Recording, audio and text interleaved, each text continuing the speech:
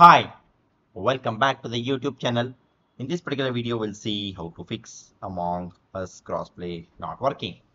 So let's get started. Fix number one, ensure both the players are signed in. Open Among Us game on your device. Tap on the account icon in the bottom right corner of the screen.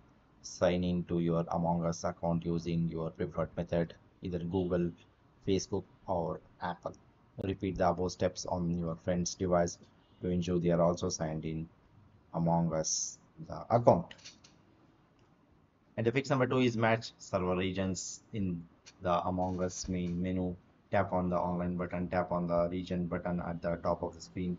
Select the same server region as your friend. Ensure your friend also selects the same server region on their device.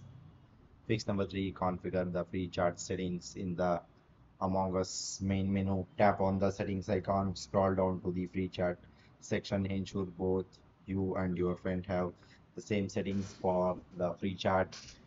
For example, both have it enabled or disabled. If one player has a free chat enabled and the other has disabled, change the settings to match your friend's preference. Fix number four is Among Us. Update the Among Us application on your device. Check if there is an available update for the Among Us in your device, whether it can be Google Play Store or the App Store. If an update is available, download and install it. Repeat the steps 1 to 2 on your friend's device to ensure they also have the latest version of Among Us installed.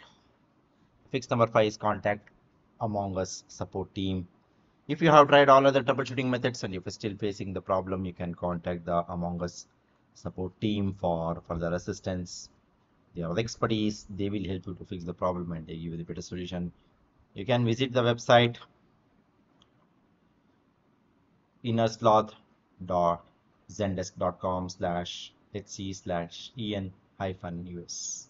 Okay, so here you can go to the contact us, and whatever the issue you are facing, you can just click on that particular issue and you can see if the issue can be resolved from this. Okay, suppose if you are still facing the issue, you can directly contact them, or you can raise a support ticket. So once you raise the ticket, the technical expertise team, they will help you to resolve the issue. So once you click on this here, you can say select the type of the issue you are facing, then you can submit it. Okay, so that's all about this particular video, guys. I hope you like this particular video. Please do subscribe to the YouTube channel. See you at all. Thank you. Bye bye.